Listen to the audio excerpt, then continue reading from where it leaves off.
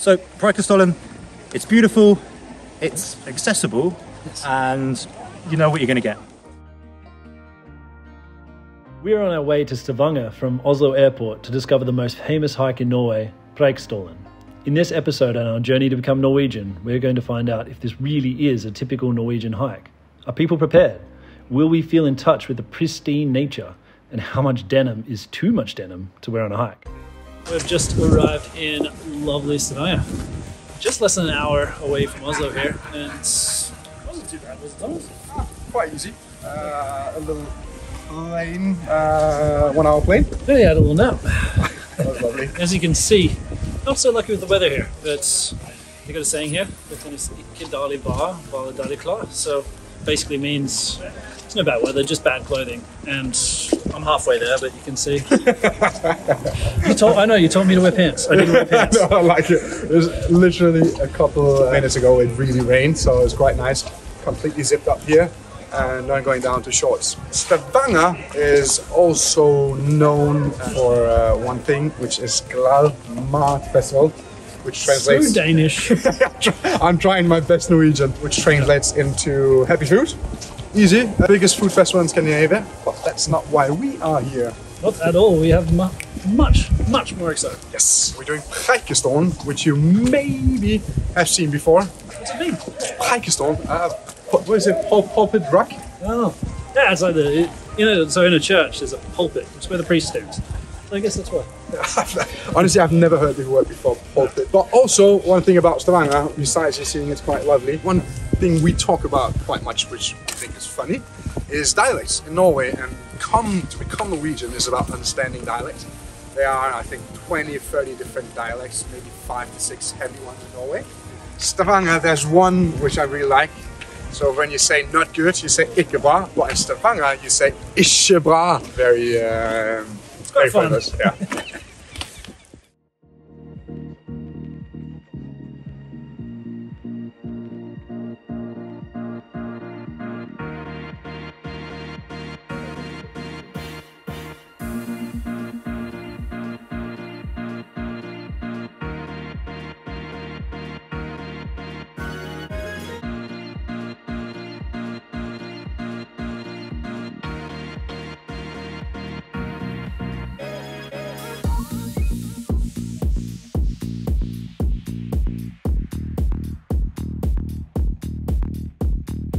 So here we are at Preikestolen, or the start of Preikestolen at least. We actually decided to take a car in the end.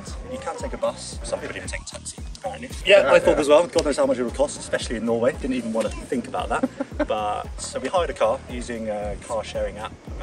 Contactless, find the car in the app, go ahead, unlock it with your phone, hire for as many hours or days as you want, and just send it back. So super easy. One thing we actually did nearly fall foul of is, as you can see, there are so many people here. That means a lot of cars in the car park.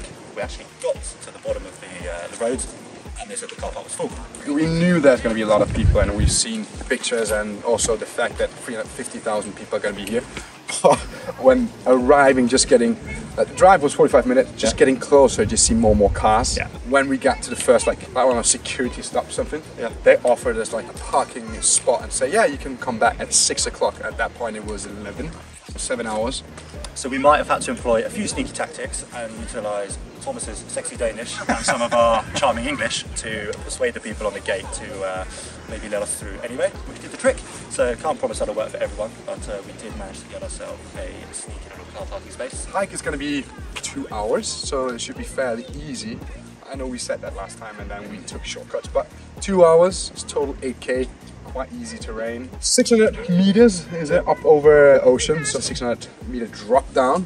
Lovely scenery, but I think one important thing that is we're seeing is hiking gear or what you have for clothes. Absolutely. I've always seen some people walking in like flip-flops. Yeah, I mean, I'm not trying to say I'm the best dressed person. No. You know, don't We're get me still wrong. learning. Absolutely. But I mean, I know one thing: flip-flops, jeans, all these things. When you're going up a mountain, is not maybe. There's a bit of common sense, surely. I didn't have all this gear before, like a year ago, anyways. But there's going to be a lovely hike up to it. So crossing fingers that this weather will continue as well.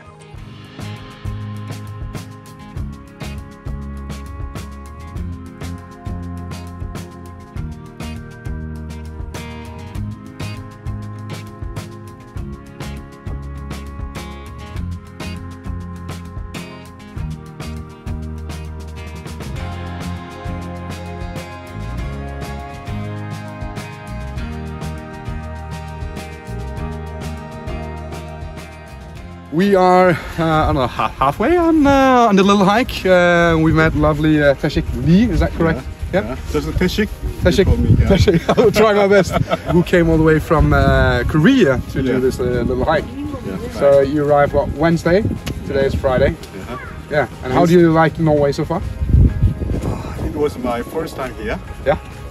It was amazing. Amazing? Yeah, and it has, it contains a beautiful nature. Yeah. And good landscape. Yeah. So, as we see here, is this was like planned that you want to do this hike? Yes, right. Yeah. You see.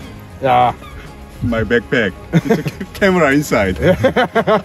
You're ready to get all the pictures. Yeah. Yeah. And you see my shoes. Ah, they're very good hiking shoes. Yeah.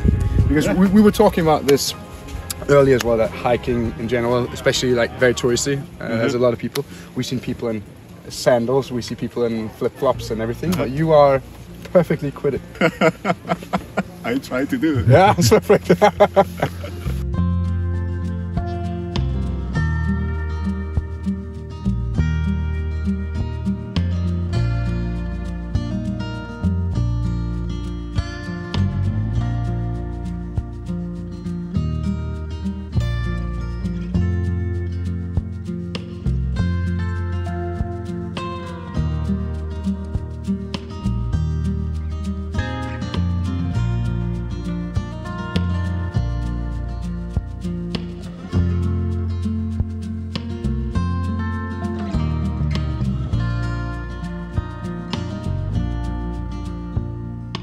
Alistair, we've made it. We've made it. Made it to the top, as you see. Beautiful, easy hike. A bit slippery due to the weather. I think we saw some nuts footwear, sandals, even almost high heels. I think I saw some high heels at one point. No joke, I think I did see some high heels. I'll remember to bring mine next time. I'll see that. Yeah. But there's one thing that the reality as well is that if you zoom around, a lot of people. It's an absolutely breathtaking view. You can see quite far, obviously, people take photos.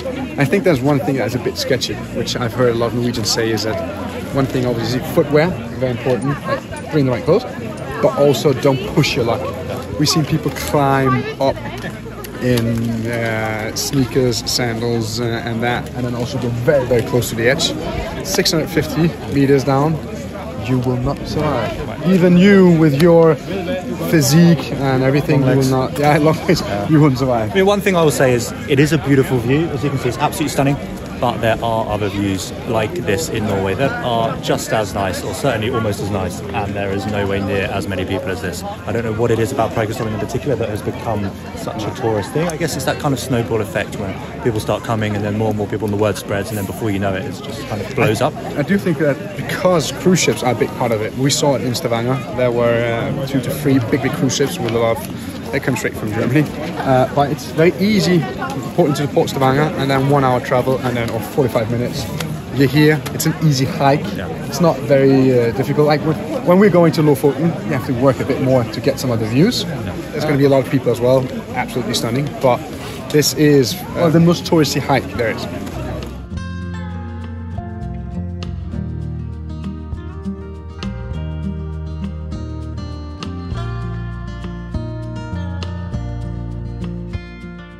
Preikestolen, what do you think? Oh, amazing views, but amazing amounts of tourists. Yes. That was different gravy. It really was. I mean, I think I counted about 20 different nationalities and accents, to be honest. American, all over Europe, Asian, which is fantastic, It's great to see such a mix of people here, and obviously people do flock here from all over the world. Exactly. But was it a calm hike? Do you feel at one with nature right now? Definitely Easy. not.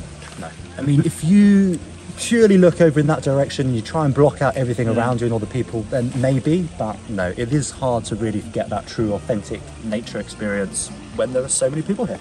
And why was that you think there's a lot of Americans here? Well, what we heard, didn't we?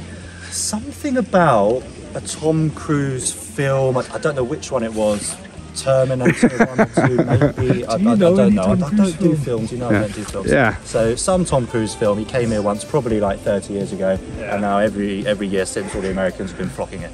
And just for people to know as well, Alistair has seen maybe maximum 10 amount of movies, and that's why he is the movie expert in this as well. I think it was Terminator. Pretty sure it was Tom Cruise's. Stop. Sorry. Yeah. No movies. Okay.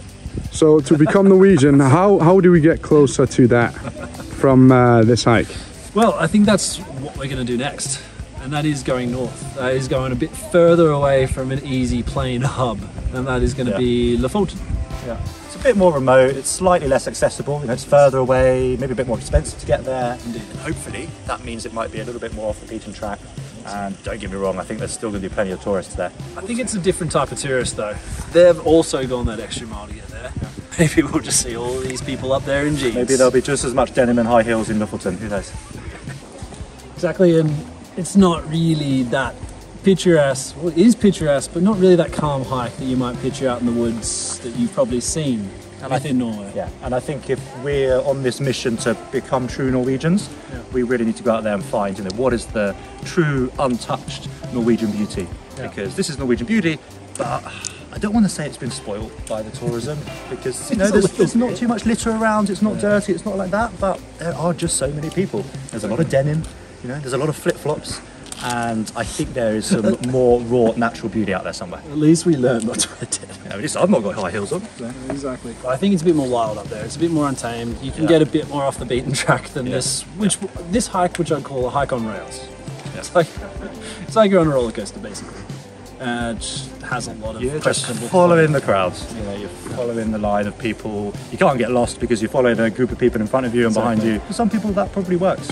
It's low risk, it's accessible, it's easy, like we say. But for the people who really want to get that true Norwegian experience, get out there in the untouched nature, I think there are better places than that.